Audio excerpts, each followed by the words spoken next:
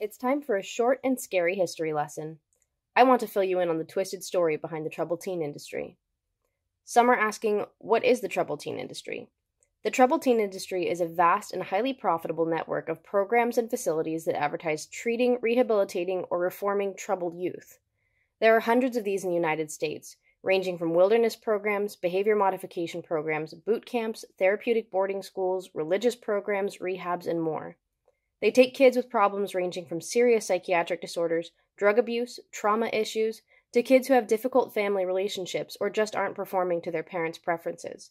They even take LGBT kids simply for being LGBT. And with around 50,000 children being kept in this industry every year, chances are high that you know someone who has been in it. The problem isn't about kids needing treatment. It's that much of the industry claiming to treat them is barely overseen, underregulated, and riddled with abuse. These children are dollar signs, and it's big money. And as we all know, big money brings big corruption. So on to the history. How did this mess get started? With a cult. That's right, a cult. Don't give up on me here. It's about to get interesting. In the late 50s and early 60s, a recovery group called Synanon formed as an offshoot of the 12-step program Alcoholics Anonymous.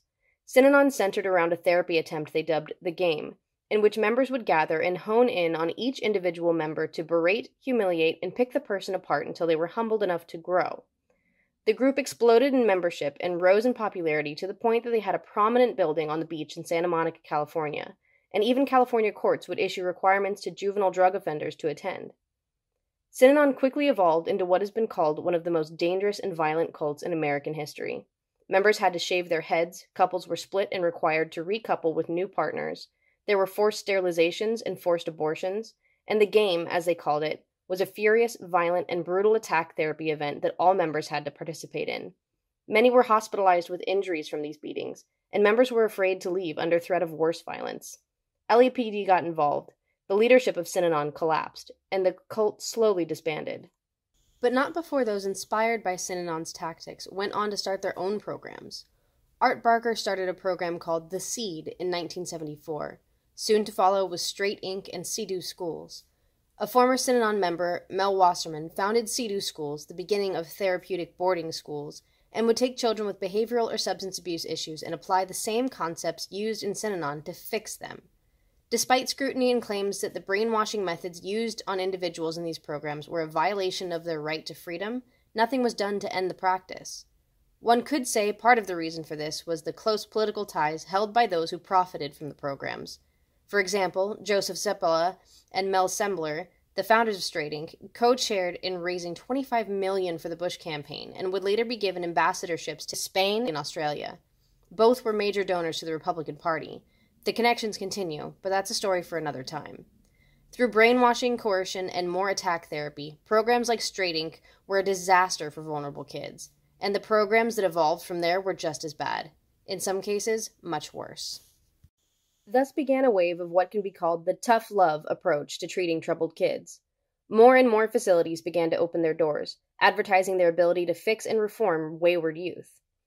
As the war on drugs and paranoia about teen delinquency rose up during the Reagan administration, parents were gripped with fears about their, in many cases, normal teenagers.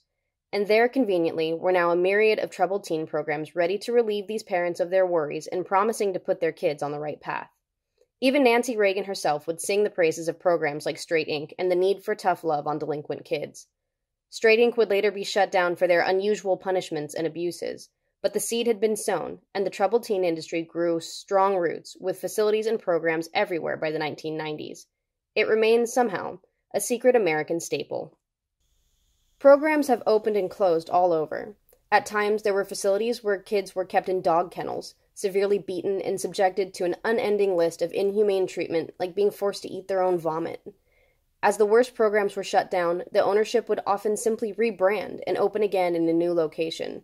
This still happens. Indeed, some of the same people who profited from this industry in the 1970s are still profiting from it today.